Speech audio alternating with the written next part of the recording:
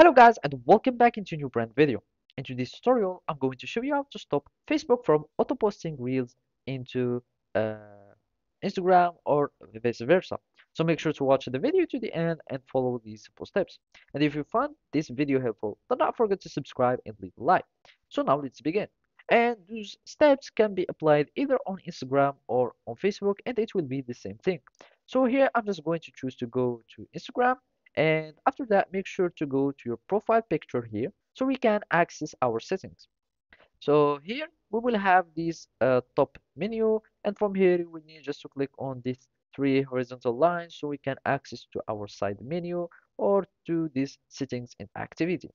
After that, you will want to go to the account center of Meta or your account center in general. And this will be located either on your Facebook settings or on your Instagram settings. So all uh, Meta apps would have like an account center.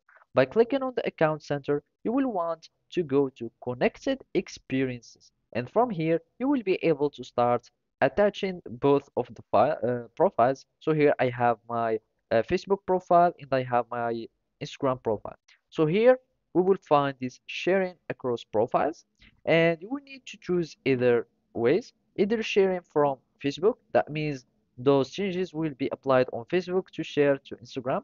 So from your Facebook, you don't want to share your Facebook stories or you don't want to share your Facebook post to your Instagram, so you will need to turn them off.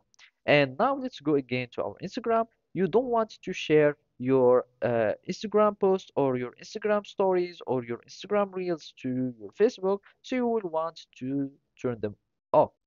And if you didn't have this already set up, that means you already have this option that is off, and that's good. So that's it. Thank you for watching and see you next time.